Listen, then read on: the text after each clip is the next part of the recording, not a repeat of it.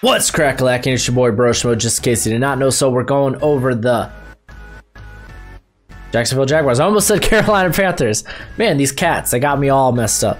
But before we get into that, go ahead, become a bro and subscribe. And hit that thumbs up if you enjoyed the video. Even if you didn't, just support the channel. Please. Please. Not really. No, but really do.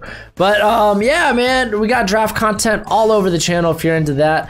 More content always on the way. We are in the thick of the off season for for football. No lie, it's kind of my favorite time of the year for the NFL, just because so many things change and it's just so fun, especially the draft. But yeah, let's go ahead. Let's get into the nitty gritty. Oh my gosh, the Jaguars, they have negative 2 million cap. I really didn't want to do this one. This is kind of tough. So this is me now. This is me. This isn't a prediction on this is what I think the Jaguars are gonna do. This is what I would do if I were in charge of the Jaguars. This is my plan. I'm moving on. I'm moving on from Nick Foles. I'm not gonna release him, but I'm gonna push forward with Gardner Minshew as my starting quarterback. So I'm gonna get him more firepower. I'm hoping. I kind of want to.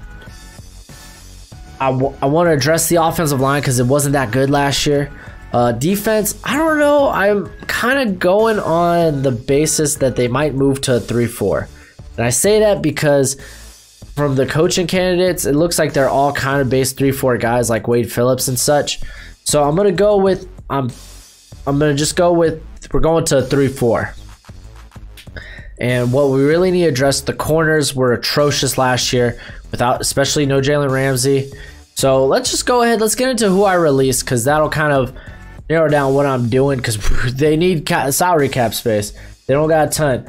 Marcel Darius, man, he cost too much. He's gone. AJ Boye, he had a down year. He cost a lot. He's gone. Marquise Lee, injuries, tragic, but he cost money, buddy. You're gone. Jake Ryan, didn't even know you were on the squad. You're gone. Jeff Swam. I really wish they were better. Honestly, tight end position might be something we do something about, but they do have Oliver that they drafted in the 3rd round last year.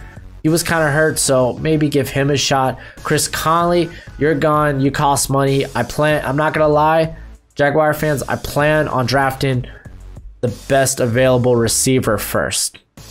So, spoiler alert. And then Jones is gone as well. That frees us up to $48 million. As far as people I re-sign nobody. Is what it is.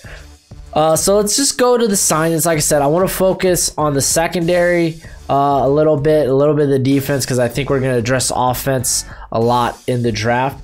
So I signed Michael Schofield because he's been pretty solid over there for, I think it's the Chargers.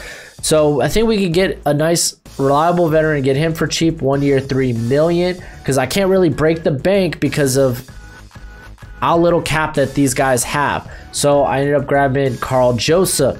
I think we could get him cheap because he hasn't really been a stud for the Raiders, but I think they really don't use him to his strength. So we got him for 2 years, $8 million. I grabbed Troy Hill, someone familiar with, like I said, defensive coordinator Wade Phillips. He's familiar with Wade Phillips. Wade Phillips relied on him a ton to guard the number 2 receiver on the field there for the Rams. So 2 years, $14 million. And then Javon Hargrave, I think he's been stellar for the Steelers. So getting him 4 years, $45 million to kind of be our zero tech, our nose tackle, so to speak, there on the defensive line. So I think that does a ton for the squad. As far as like it helps, it helps with because there's not a lot of holes on the Jaguars. It's just there's definitely room for a lot of upgrades outside of the secondary, of course. So going into the draft, man, like I said, I went CeeDee Lamb. I saw him, I was like, I'll take you. Now he gives you a guy that's really good off the screens. I think he pairs very well with Chark. because I don't know if Chark's a true number one receiver, but I think he could be a darn good number 2. So we also got Westbrook there in the slot. So you got all the weapons there. And then we go ahead and we grab Josh Jones. He was there. I was like, I don't really know. It was kind of tough where to go with that pick, but I was like, you know what? Cam Robinson, I don't really know the future on him, and I don't know if I want to put Jaywan Taylor on the left side. So Josh Jones, honestly, I don't mind developing him for this year. Maybe him even coming in and eventually replacing Cam Robinson, but we're probably saying bye-bye to Cam Robinson after the 2020 season. Second round, Jalen Johnson's sitting there, and I was like, I'll take you. Bam, there's our corner. There's our number 1 corner. I like that. Jalen Johnson, Troy Hill. The secondary looks immensely better.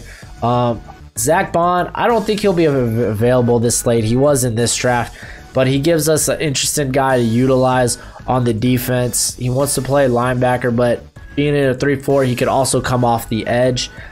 Troy Pride Jr. sitting there again. The secondary is so weak for the Jaguars. Getting a guy with so much speed, and I think he'd be really good as a zone corner. But then again, after his Senior Bowl, I think he could kind of play man as well.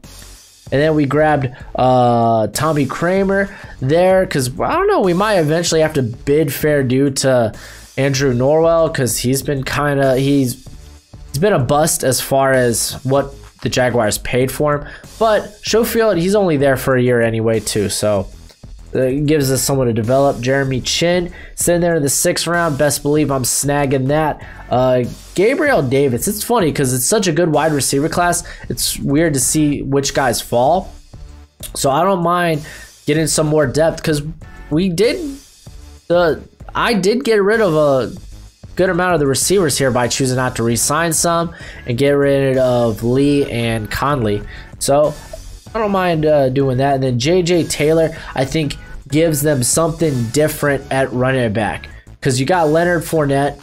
You got, Raquel Armstead, he's a bruiser. But now we have someone in the passing game that could be a great pass catcher out of the backfield. So that's how the draft fell for me.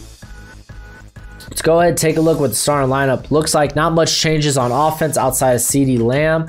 Didn't get that tight end I wanted, but like I said, hopefully Josh Oliver can be our big receiving tight end. I think O'Shaughnessy, who I spelled wrong, he's a good red zone threat. He's just a good all-around quality all-around tight end. And then on defense, man, so I think the defense looks much improved for the most part. Josh Allen going to be our big edge, our big 3-4 edge. Khalees Campbell going back on the line there with Taven Bryan. I didn't want to give up on him because he's been good. He just hasn't seen the field a ton. Javon Hargrave is our nose. And then at linebacker, we do have Miles Jack. We have Leon Jacobs. I would like to be the starter until we see more from Zach Bond.